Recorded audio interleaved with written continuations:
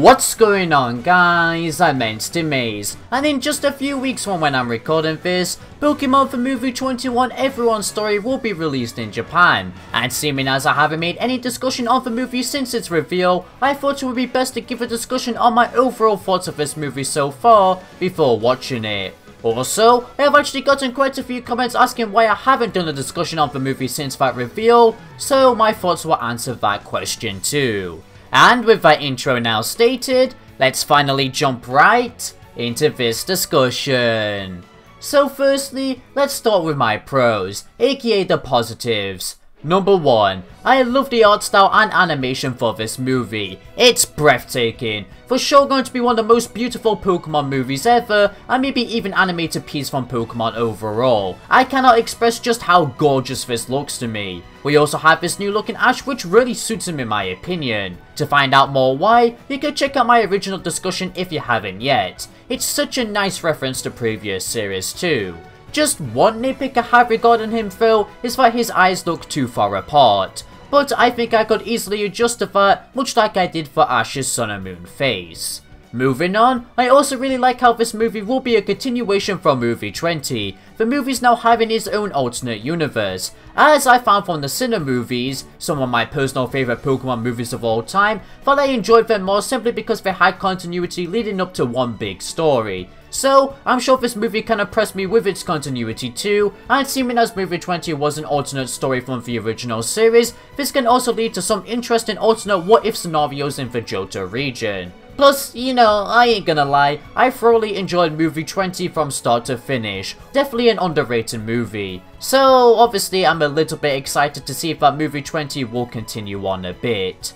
And that's basically all I can say for this point. So finally, for my last pro regarding this movie, I actually quite like the looks of each companion for this movie. They all have their own unique personality, such as a guy who cannot stop flying, to a street performer, etc. By far though, Lisa's character has to be the most interesting one for me, because 1, she actually used to go to high school, so I can see some very fun scenes of her going to school before becoming a trainer, and 2, her actual personality is kinda cute, along with her looks. So, you know, all of this already is a good start. And to continue on with this point, I also really adore how each of these companions are varied compared to any of Ash's other companions for a region. And what I mean by that is that Ash has middle-aged companions, old-age companions, and young-age companions, which is a very nice and refreshing twist as we are just used to seeing 10-year-olds to be his companions, and this for sure will make for interesting interactions between them and Ash, as the older ones could mentor Ash, while Ash mentors the younger ones. That'd be pretty fun.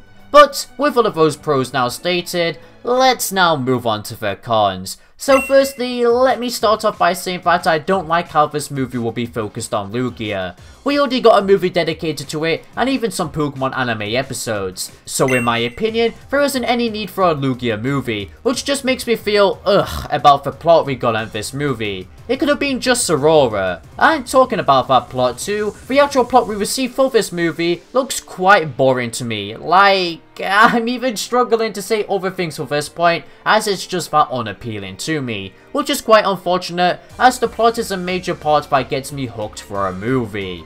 And finally, for my cons regarding this movie, I am worried how there is 5 companions. Yes, I said I like their personalities and it's varied, but what I mean is that I'm worried that some characters won't get the screen time they deserve, simply because there is a lot of characters. And as we've seen from the Pokemon Sun and Moon anime, they have trouble focusing on all 5 of the companions, so what makes this movie any different? Not to forget too that from the trailers and teaser summaries we have received, they focused a lot on Lisa, Ash and the Mystery Girl due to the Mystery Girl having, you know, mystery around her, which this is just big evidence that they are the only stars we should only really care about for this movie, much like how for the Sun and Moon anime, they focus more on Ash and Lily, not focusing more on the other characters. So, can you blame me for being worried that we won't get to see these other characters get much screen time? I just want to see everyone get equal screen time and even development. Now, I have seen some people try to counter this argument, such as Infinity War had 60 characters and they all had equal screen time and their own story. So, I bet this movie can do the same. So why are you worried, Ben? But let me remind you that those Infinity War characters did fine regarding development and personality, simply because they had other movies beforehand to build up to their character, whereas these characters in this Pokemon movie are completely new. Plus, you know, there is the Sun and Moon thing like I said, and each movie is completely different. So, yeah, that was a weird argument someone used against me. But yeah, that's all I can really say for this point. I'm just worried that, you know, we won't get to see these other characters. So overall, with all of that now stated, can I say I'm excited or not excited for this movie? And to be honest, the answer is yes and no. It's just that split for me. Like I said, the story looks unappealing, but at the same time, I'm so interested to see what they will do with these companions. So it's a bit of a weird situation for me. And I guess that's one reason why I haven't been making videos on this movie once news comes out, as sometimes there would have been positive videos and then negative ones right after. But how I expressed my thoughts in this video though, definitely was the best choice. It was a long wait, but I mean, at least I got it out towards the end. Anyway, that's pretty much all I had to say for this discussion. So, let me know in the comments down below what you actually think of this movie though. I'd love to hear. As that pretty much now wraps up for everything I had to say regarding this video. And I'm gonna warn you now, the next videos on this channel will be highly centered on Pokemon movies. So yeah, keep that in mind. But if you did enjoy this video and excited for more videos on the Pokemon movies, then be sure to leave a like and a subscribe for future Pokemon content. It helps out a ton. You'll also become a member of the Entity Squad. For now, this is Entity Maze, signing out. Thank you for watching.